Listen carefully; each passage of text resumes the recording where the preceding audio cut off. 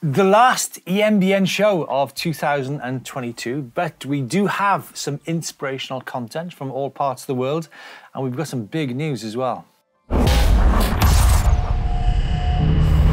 It's all a bit up in the air at the moment, even though we're between Christmas and New Year. Josh Bryceland has recently been in the Forest of Dean, that's at the EMBN, but he's also been at the Royal Fest out in France. Chris, what is the Royal Fest? So the Royal Fest is a huge free ride event out in France, built by the man Nico Vink, who's a really cool free rider. He invites a bunch of mountain bike like free riders and a load of motocross riders. So it's a bit of a combination of both, and the jumps at that place are absolutely huge. What kind of distance are we talking?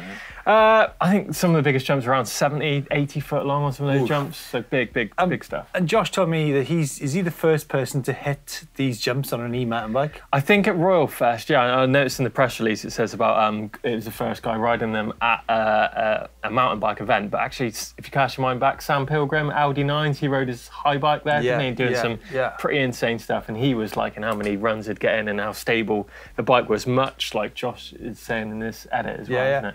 Well, I'm happy that Josh had a bit of nice weather, because when we were in the Forest of Dean, it was it was dark, very dark times. But yeah, he's definitely showing what can be done on an e-mountain bike. In tech news this week, YT have come out with a new 720 watt-hour battery for the YT Decoy bikes. Remember, the YT Decoy comes as either a trail version or a kind of more enduro version, 27.5 or 29. So really good news for Decoy owners, I think, Chris. They get some more range. They did talk about it back in, I think, February 2019. They talked about this bigger 700 watt-hour battery, which didn't come to market because of supply issues, but they come back with this 720 watt-hour battery. It's a little bit heavier, 846 grams over that 540 watt-hour battery, but it will fit in any of the YT Decoys from size medium upwards. So yeah, perfect. Investment. $899. So $899 adds a little bit of a different profile to the down tube. You've got a bit of a bulge in the belly, as I say. A bulge in the belly. I mean, who hasn't got a bulge in the belly this time of year? I think it's a very appropriate topic for the week, isn't it? Definitely. Christmas. Has it been carnage for you last week? Yeah, with the kids and that, running crazy all over the house, new presents, and getting out there. Were you running crazy all over the house as well? No, not quite. How about you? Yeah, quiet, a bit of wine. Do you have any port? No, no port, just a few beers. So folks, bear with us. We've had a hectic few days, that's for sure. So of course it is the festive season, but as we all know, e-mountain bikes are every season of the year. So we're looking at the year ahead for you guys, and maybe some inspiration for some trips that you might want to put in the calendar. I've got 4, Chris, which I think pretty hefty. Okay, kick us off then. I think something which, if you want some big adventure style riding in your 2023 calendar, I think a glacier trip should be on your bucket list for sure. Rich went out to the Grand Comban in the summer. It was a full-on adventure, that's for sure. But just about got around. But Chris, I think one thing for me, which is great looking into 2023 is bike festivals. Oh yeah, can't beat a festival. You went to a few last year. You went to Rock d'Azur. You went to our own global bike festival. Bike Festival. Went to what's it called? One in Malvern. Oh, Malvern, yeah, Malvern's Classic. Malvern Classic. Yeah. But it's a great place to go and try some new bikes, see some new bikes, see some characters. Walk around in a bin liner. Ponchos. That's style at its best. I think the other thing is maybe entering a race. You've got the EWS E-Series, fairly accessible, isn't it? Lots of different rounds. Well, there's different classes. You can do the EWS 50, which is half the event, or you can do the EWS 100, which isn't, it's still all the same sections, still the same runs, but you don't have to get to the liaisons on the same time. But try an EWSE. It's a fantastic way to get and see some amazing trails across the world. And then, of course, Chris, I think got to get into something wet on your e-bike. You've got to get something wet, haven't you? Yeah, exactly. And I think our Welsh adventure has got to be probably the wettest time I've ever been on an e-bike. Louis, have you got any comments to say on that? That was wet, that one, wasn't it? And it was sideways. It was horrendous, wasn't it? But I think getting out into the hills, whatever the weather, your e-bike's going to take you, to your end point. It's going to be a hell of an adventure. So get out there and get it done. Yeah, get them in your calendar for 2023. Talking about getting out and about, where in the world this week, we've got some lovely photographs from all continents. First of all, we're at that last place we talked about, Chris, North Wales. This is Llandecwyn in North Wales, and Chris is having a lunch break. And then moving across the Atlantic to New York. This is in New Jersey, in Wharton State Forest. Wow, that's There's crazy. some good riding, you know, just outside New York. I was going to say New York, when I've been there a couple of times, it just seems like there's nothing there apart from that little park in the middle, Central Park. Do you know what? I've always thought Central Park on an e-bike would be all time because there's really big boulders in there. I did see someone, an edit actually done in there, I think. Honestly, Yeah. I mean, we're not suggesting you should go and ride around the boulders in New York, in Central Park, but definitely a good area. And then, Chris, this final one is from Bike. in Bukegi, Omu Bukegi. Peak. So Bukegi, Chris, I'm pretty sure you've mentioned Bukegi before a few times with me. I think, yeah, I watched some videos around that area. Okay, right. Yeah. I mean, bit of snow on the ground. It looks cold, doesn't it? Does look cold, yeah. Wow, look at that trail going off. But I do know, I've just remembered where Bukegi is. It's in Romania. Is it? It's in Romania. It looks but cool, what isn't a it? lovely place. Looks like a nice bit of grip on the rock there, Chris. It's lovely blue sky. Lovely blue sky, and look at those trails as well. It looks super cold, but yeah, it looks an amazing place to get out there on your e-bike. Now, I know you guys are probably shopped out at the moment, but a great way of supporting the channel is to get over to the shop and get your winter beanies. Yeah, some water repellent beanies in there. In fact, And they're I've seen good. They are good. You had a green one on the other day, didn't you? That was a GMBN one. Oh, is it? I mean, there's the GMBN shop as well, folks. There's a GCN shop too. But the new beanies, I have to say, are next level. Yeah. They're warm, they are water repellent, and they're just the right size, I think. Yeah, they look really good, don't they? And there's so much kit in there as well. Got bundle deals going on if you fancy a jersey and a shorts to complement, you know, your riding kit. Loads of deals in there and saves you a bunch of cash. So get in the EMBN shop for all your latest needs. Right, it's time for Tech of the Week, and we have got an amazing Canyon custom build in from Captain. What do you think of this then, Steve? I do like it a lot. So he's basically taken a standard Canyon Spectral on and he's put his own parts on it. Yeah. And starting off with some Mavic ED Max wheels, really good choice. Yeah. A RockShox Zeb fork RC3 up front and a RockShox Super Deluxe Ultimate RC2T shock on the back. So he's really gone to town on this bike, hasn't he? Some big stopping power as well. Got Magura MT5 brakes on there with a MDRP 220 front rotor and a 250mm rear. Set of Maxxis tyres and also an Ergon GE1 seat. I think we do have one there. SES, yeah. Yeah. Nice. And I mean, Captain's taken an already great bike. I don't know whether it's the 900 watt-hour or the 720 watt-hour, but an already great bike, and upgraded it. I can see there's a mud guard on the back there as well, Chris. Two That's mud good, guards. isn't it? Yeah, got front mud guard and rear mud. It's all those little touches, isn't it? I think getting it, as you say, an already great bike and adding those little bits to it to complete the package, really good to see. And we love seeing all those custom builds here on EMBN. Make sure you use that upload service for anything you want featured here on the show.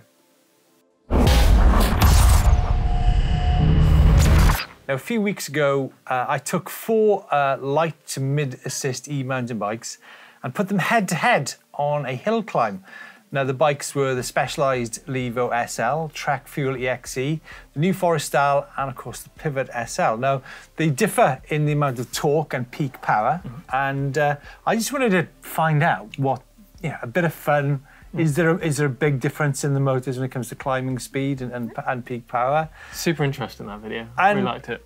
And there was nothing in it. There was literally nothing in it. I mean, granted, I did go up a tarmac road. It's not the place you'd probably ride a lot of e-mountain bikes, but yeah, there's nothing in it. But we had a good batch of comments in from you guys. Loz Etchels says, wow, didn't expect that. Also, the Bafang is a noisy motor. Would do my head in. Quite fancy the Levo SL to complement my Levo. Oh, yes, well, that'd be great, wouldn't it?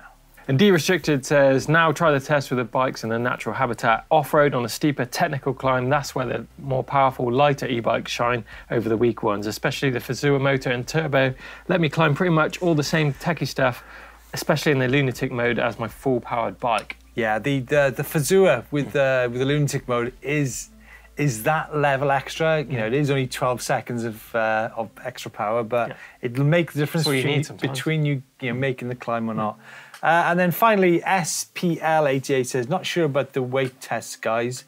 To me, this is really good acoustic test of the different motors. TQ wins once again. Yeah, I mean, the TQ is the quietest motor for sure. Really noticeable in that video as well. And nobody gets any close. Nobody gets close to it, sorry. Now, before we go into the bike vault, I'm afraid we have some very sad news this week. Chris is actually leaving us to pastures new. It's been a hell of a 5 years, you know, obviously on the team, been to some great places, had some great times on e-bikes, and yeah, just moving on to pastures new. So should we take a look at some of the... Why not? Why not? And look who we've got on the show.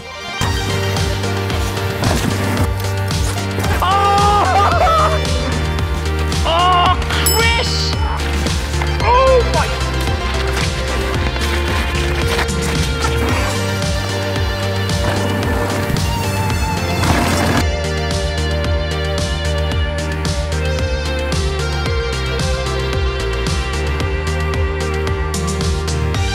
Look, I got it! I knew that was going to happen. Genuinely gutted that you're leaving.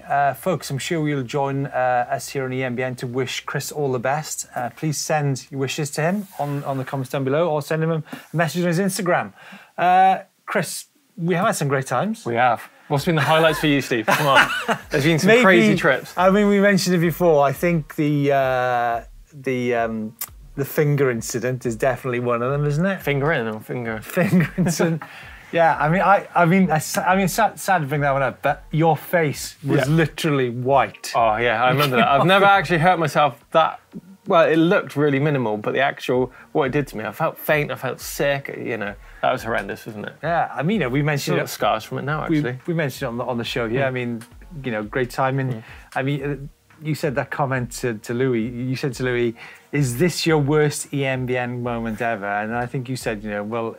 Actually, the worst ones are probably the best ones. Yeah, true. The most memorable, right? I think that one, bog surfing, you know, recently up in North Wales, that horrendous 70-mile-per-hour winds, hail, lost, you know, literally riding across bogs in 70-mile-per-hour wind. It was kind of like so bad, but really good. What about the other ones? Oh, crikey, there's been so many. Obviously, some of the big climbs we've done, I think some of the crazy places you've taken me to. Out in Wales, obviously the slab in Bristol. The slab, I mean, Malaga. The slab was all time, wasn't it? Yeah. I don't think I've ever been so scared in my life than when we did that together. That was a real eye-opener as to what was coming as well. Chris was the first person to the top of the slab, right? True, yeah, definitely, yeah. And I think even just what I've managed to do on e-bikes, you know, all the big jumps and the free ride stuff as well, it's just been cool to be part of that journey from the early days as well, so. Yeah. So, folks, like I said, please join us here on EMBN to wish Chris all the best, and yeah, lots more strawberry milkshakes. Right, should we do the bike vault for the final time? Oh, crikey. Oh, God. Right, the bike vault then. Let's go into the bike vault. Starting off with Alex Paul Voima, Brasov, Romania. Oh, crikey, I've lost my flow now. Chris, no, honestly, genuinely gutted. I'm really sorry you're leaving. It's, seriously, all the best. All the best in your new ventures. Thank you very much. And thanks for all you viewers as well. It's been a hell of a ride. Coming back in the bike vault, and I'm going to find this quite tricky, actually. Paul Voima, I mean, I don't think I'll be able to whistle now, I think, but it's got to be a super nice, isn't it? I'll do the whistling. You try the whistle. I've got a whistle in me. That's super nice, yeah, definitely. It looks super cold, that one. Next one is from Dennis. He's got his Cannondale Matera. In where? Cheddar Gorge, Richard Painland. Having some Is it cider. where he lives? Yeah, just down the road from there. Hold on, Chris. Didn't we used to race downhill down from here? Yeah. We did, didn't we? Because we used to be able to see the lake, didn't we? Oh, God, what was it called? That's the reservoir, isn't it? Yeah. Cheddar Reservoir. Is it nice or super nice, though? Super nice. Super nice. So, on this next one is definitely super nice.